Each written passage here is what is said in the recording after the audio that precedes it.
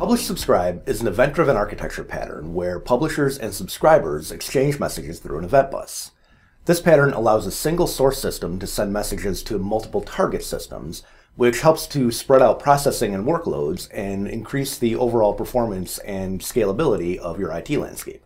Let's take a look and see what it looks like.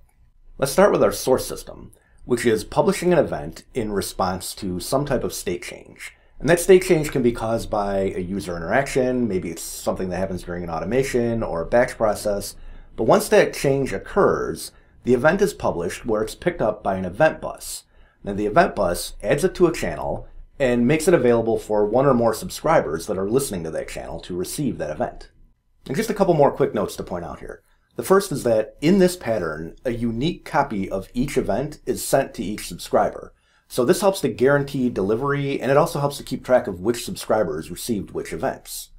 It's also important to note that an event bus can have more than one channel, and more than likely what you're going to have is different subscribers listening to different channels so that they're only receiving the information that's relevant to them, and you don't have a scenario where every subscriber is receiving every event regardless of whether they care about it or not.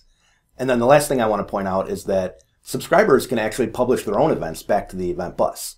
So the same system can be both a publisher and a subscriber.